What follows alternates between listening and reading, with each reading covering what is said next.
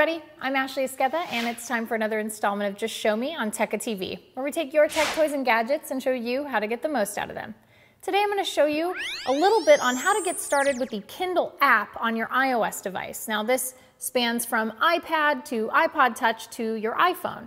Now, you don't actually need a Kindle to take advantage of all the cool services and features that Kindle can offer to you. Now before you get started, you want to make sure that you've already downloaded the Kindle app from the App Store on your iOS device. So we're going to open it up.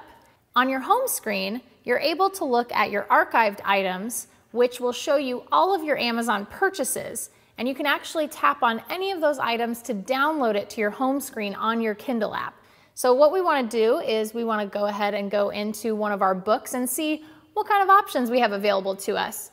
One of my favorite things about Kindle is you're able to take notes, making this a great resource and app for a college student or a high school student. So all you have to do is long press in the book, and you can actually let go and you can highlight a passage, and you'll see an option for note. And you can actually tap on that and you'll see a little dialog box that you can tap in.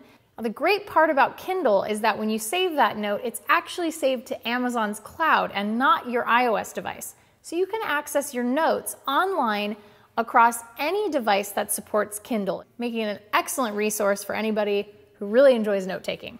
Another great resource on your Kindle app is you can actually long press on a word and you'll be able to get a definition for that word. So head into the Apple App Store and download the Kindle app, and you can get started on your iOS device. That's it for Just Show Me on Tecca TV. Be sure to check out Tecca.com for all of our other content, and we'll see you next time.